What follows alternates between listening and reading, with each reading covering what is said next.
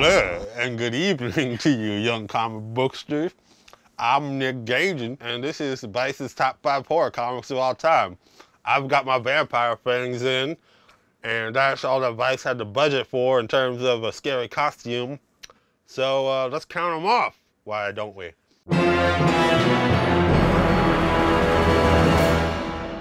Horror is often considered a junk genre, and comics are considered a junk medium, and so they kind of go hand in hand. And because no one really gave a shit, and no one really was thinking about this stuff seriously, people were able to make great art through horror comics. The 5th most scary comic of all time is Swamp Thing by Alan Moore. The concept of the Swamp Thing is that there's a scientist in a lab that's on a swamp, and an enemy puts a bomb in his lab and it blows him and his wife up. But because of the chemicals he's experimenting on, they turn him into a swamp monster made out of plants and bugs. Swamp Thing existed before Alan Moore took it over, but after he helmed this comic, it became really popular. There's a terrible Wes Craven movie, a terrible animated show, an okay line of action figures made for children based on the animated show, and the theme song for the animated show was the song Wild Thing, but sung as Swamp Thing. Swamp Thing, dun dun dun dun dun. You're a Swamp Thing, dun dun dun dun dun. The 4th most important horror comic of all time is Junji Ito's Uzumaki. Uzumaki is a story of a town beset upon by a strange curse, a spiral.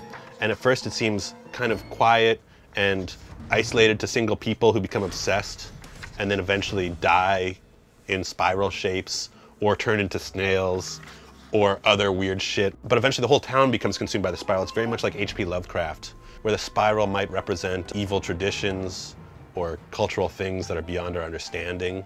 It's never entirely explained. It's genuinely creepy. It'll scare the shit out of you. It's beautiful. You won't entirely know why. Anyway, Junji Ito, check him out. The 3rd most important horror comic of all time on our list is Charles Burns' Black Hole. Black Hole tells a story of a sexually transmitted disease that causes teenagers to turn into creepy monsters. No one knows why it's happening, and when they finally find out, it's not very satisfying, but oh my god, getting there is amazing. It's all rendered in Charles Burns' perfectly, almost scientifically clean line style. Supposedly he pencils out all of these little feathered lines he makes to shade. Everything feels so objective and weird.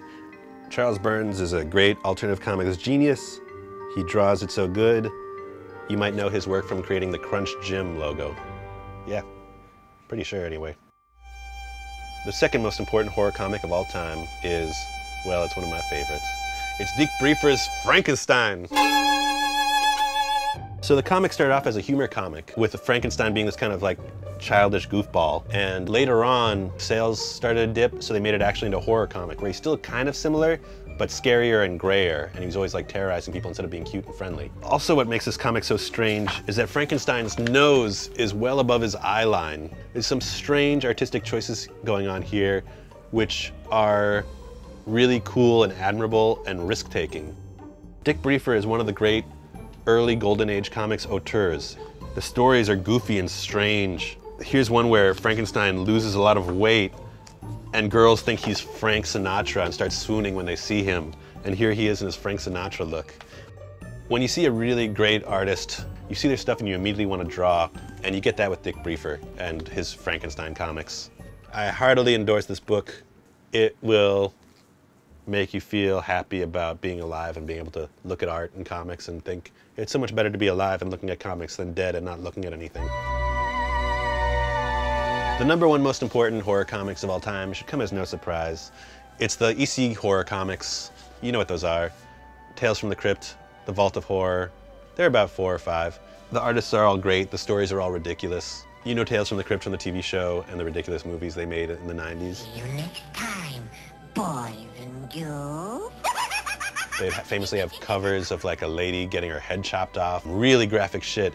There'd be comics about like baseball team where they make the baseball diamond out of guts and they're using like body parts as catcher's gear. And eventually, an opportunistic young asshole named Dr. Frederick Wortham wrote a book called Seduction of the Innocent about how Batman and Robin were gay and were leading children into lives of homosexuality, and how horror comics were making kids into violent juvenile delinquents. And because of it, it led to all of these comics being put out of business. So EC was a really special publisher. The comics were violent, the comics were beautiful. The stories didn't make a lot of sense, but it was written for, you know, dummies. It was written for children, and children are stupid. Now for me to put my real teeth back in. Oh, I've been Nick Gazin, and this is my list of the top 5 horror comics of all time. I hope you enjoy it. Go visit your local comic book store soon.